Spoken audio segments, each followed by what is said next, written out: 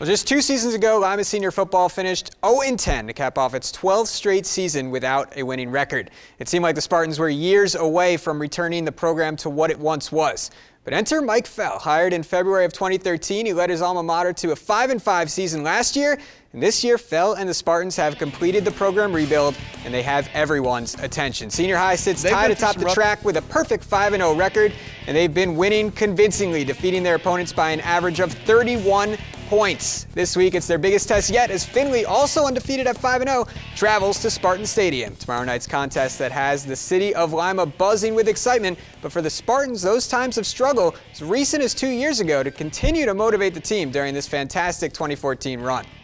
Times, our seniors, they've seen the low points. They were the team that didn't win any games, and it was going on like 13, 14 years before they'd had any success. So now, they're reaping the benefits of just doing hard work and staying the course. They talked about it when they were in 8th grade, 9th grade, and then, the last couple of years we've done pretty well. A couple of years ago, I was on the team that went 0-10. So, 5-0 is a great start, but we got to finish strong.